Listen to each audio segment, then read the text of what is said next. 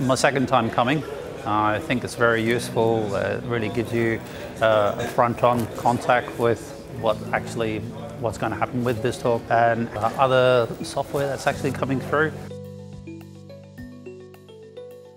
Just sharing, even in the breaks, what the experience has been, like from 12 months to 12 months, what people have been doing. It's actually interesting how kind of everybody moves at the same speed. A lot of people have been doing upgrade projects from 2006 to 13. I see in the last 12 months how they've done it and the problems they've come across. So just having that one-on-one and those connections is really good.